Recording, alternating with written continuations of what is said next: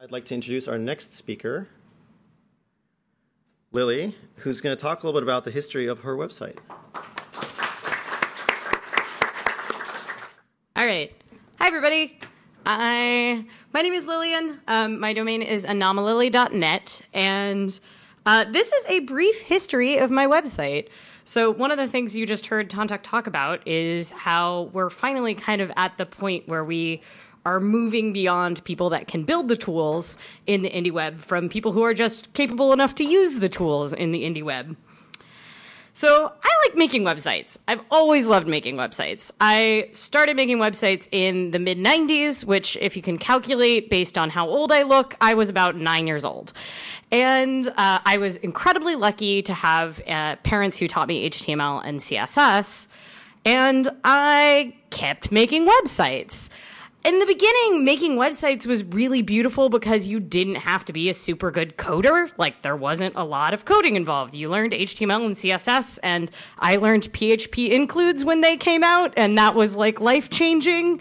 But I just enjoyed the art of putting something together from text and making something pretty. I at one point hosted the largest Placebo fan site, which is a Britpop band from the 90s, the largest English language one.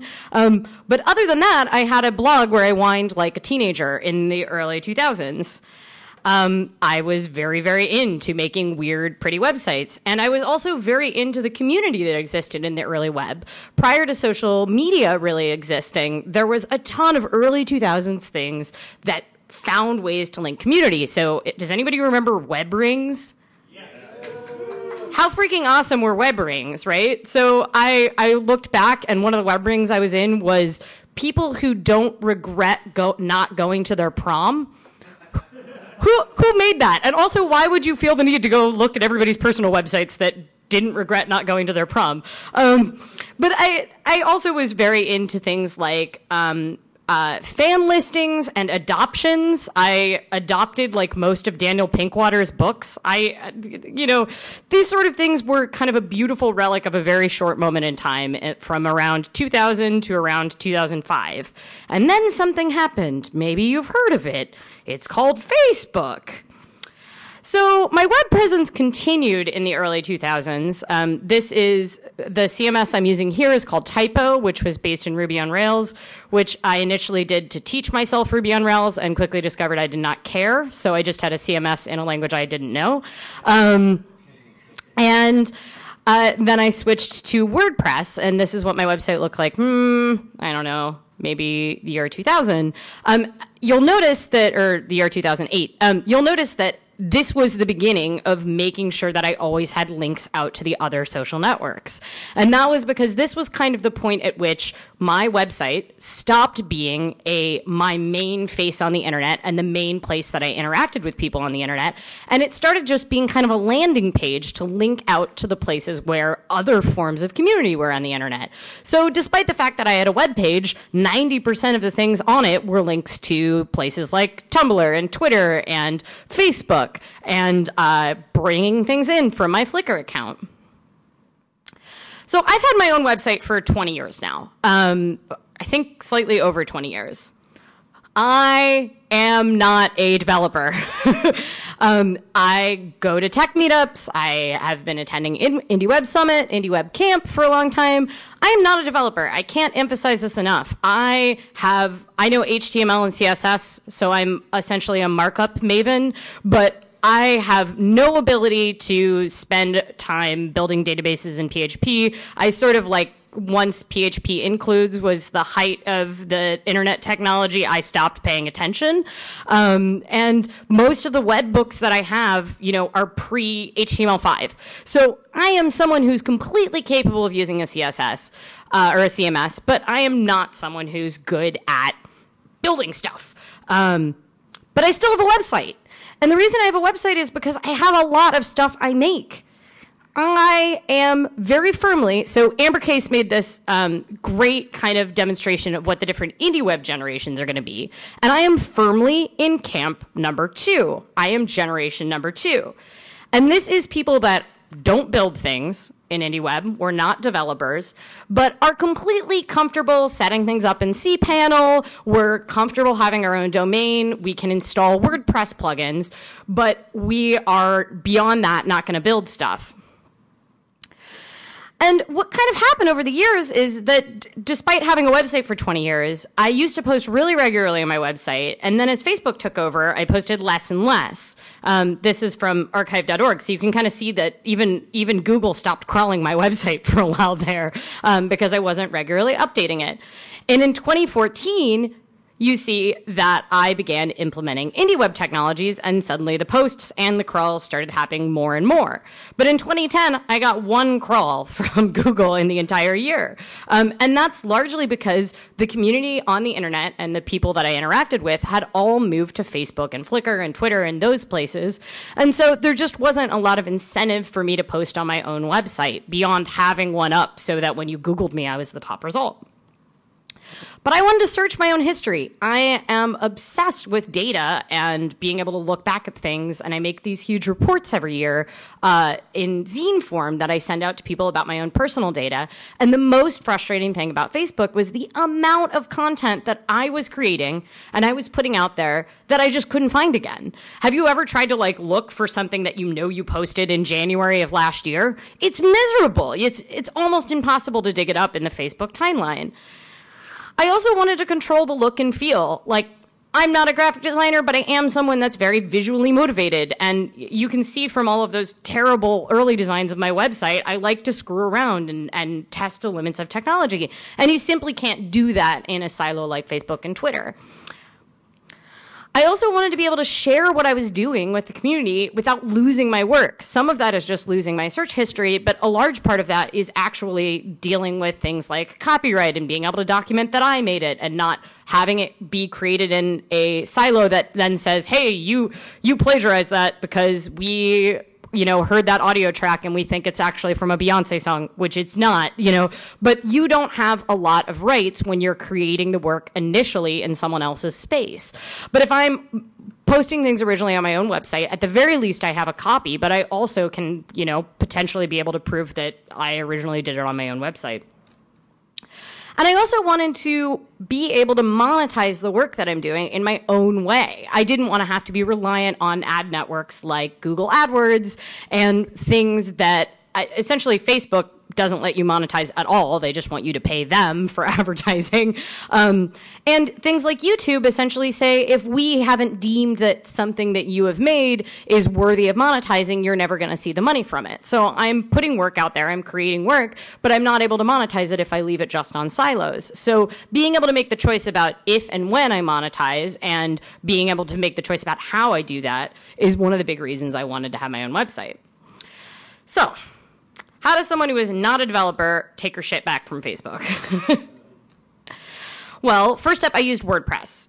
Why? Well, it's the most custom of the non-developer options. So technically having a Tumblr can be kind of IndieWeb. It's relatively challenging to implement, but you can have stuff on your own domain and have it on Tumblr. That's great. A ton of artists use Tumblrs, but it's challenging to kind of update the look and feel, and you're still kind of beholden to their algorithms. On the kind of other side is Squarespace, which makes these beautiful, sleek-looking websites that are updated for whatever the hot trend in websites is. But Squarespace has a limit on what you can do as far as it, and it doesn't support my ability to push out to social networks in the same way. It's not optimized for that kind of behavior. WordPress is a good in-between. Someone that's capable of making some changes to CSS and HTML, but generally doesn't want to screw around underneath the hood of their website, WordPress is a really good option. So when I started IndieWebbing my website in 2014, there were really only a few plugins for IndieWeb. And one of the big changes was that I think 2015, there was finally a package made of this is all the plugins that you might need for IndieWeb. Previously, you really had to go hunt and find in the documentation, like, okay, is there a web mentions plugin? Oh no, it's being developed. No one's made it yet. Oh, okay, can I do Posse, blah, blah, blah. Now you can kind of install those all at once as part of the IndieWeb package. So these are some of the ones that I have. One of the great examples, so I happen to know what most of these do, but you don't have to know what these do or like why you need custom taxonomy in order to be able to utilize these features if you are a non-developer. You can just install as long as you know how to install a plugin, you can get a lot of the functionality without really understanding why all these plugins are important.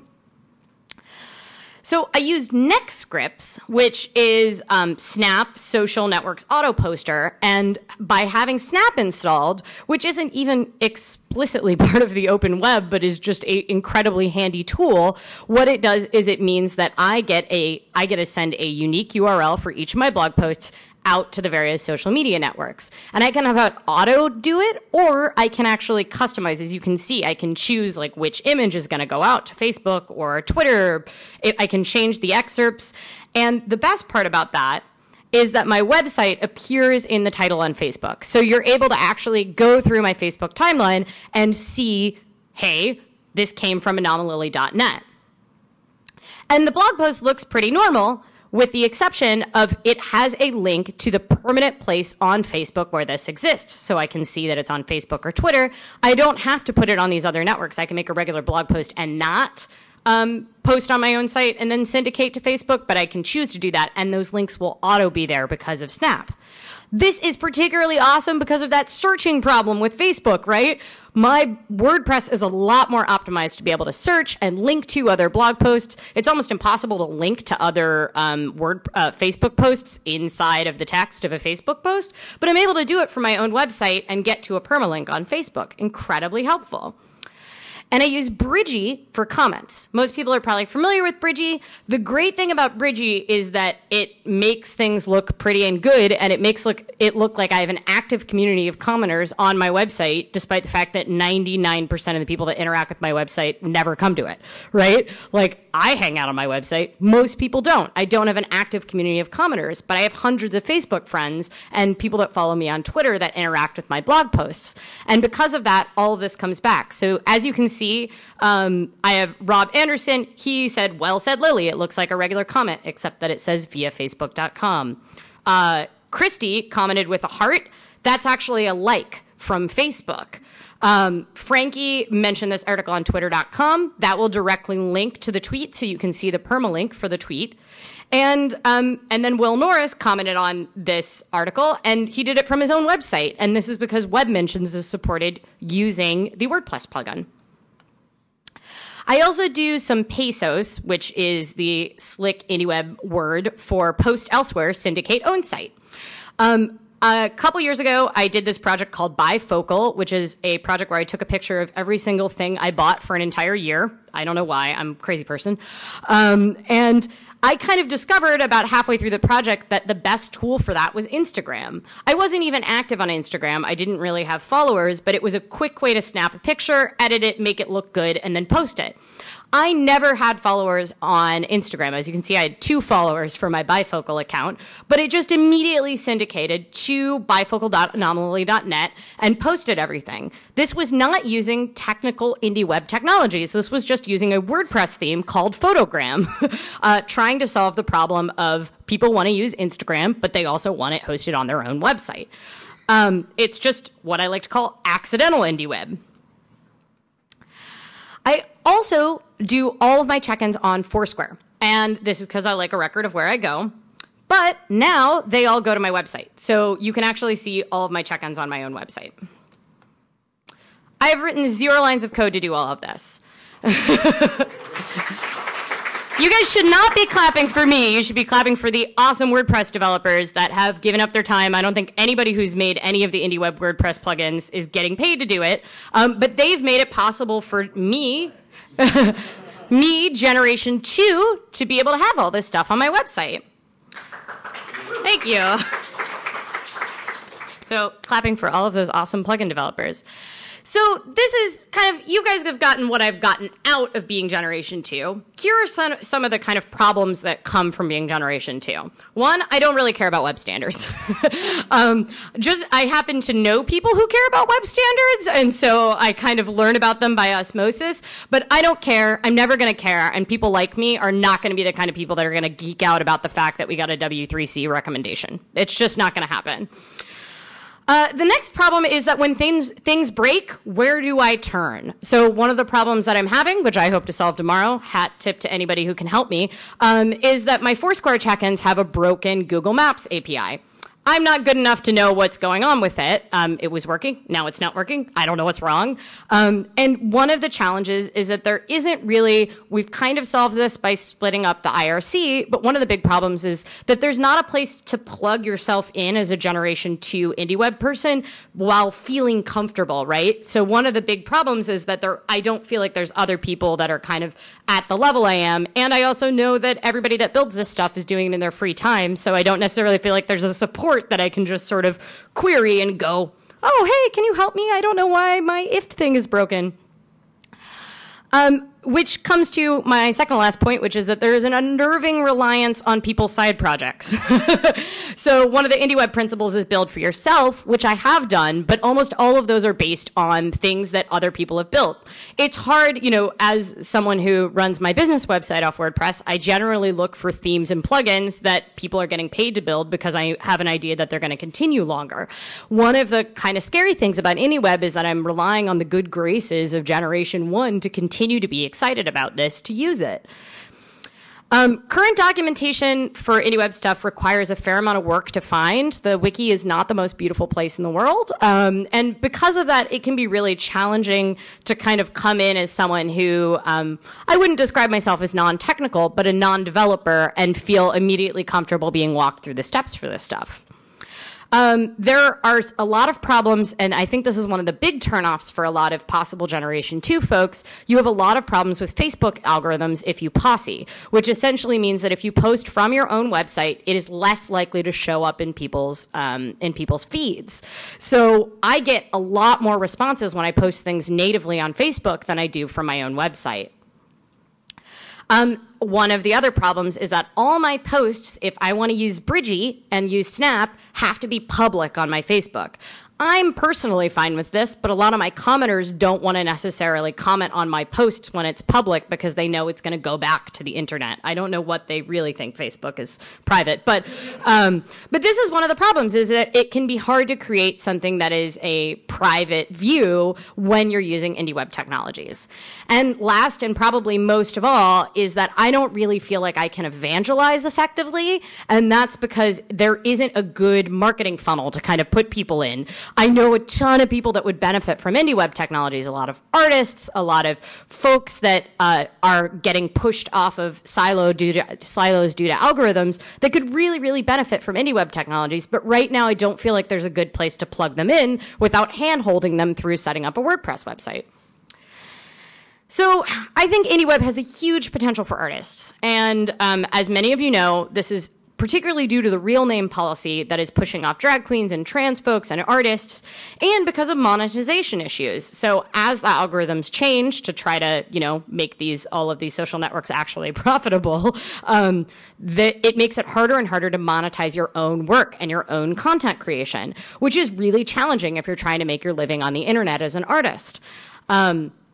And one of the big problems is that you're completely at the whims of these companies in the silos. There's so much potential for people being able to host their own archives on their own websites. There are so many Generation 2 people that are completely comfortable setting up a domain that could be benefiting from IndieWeb. They could be pulling the comments back in.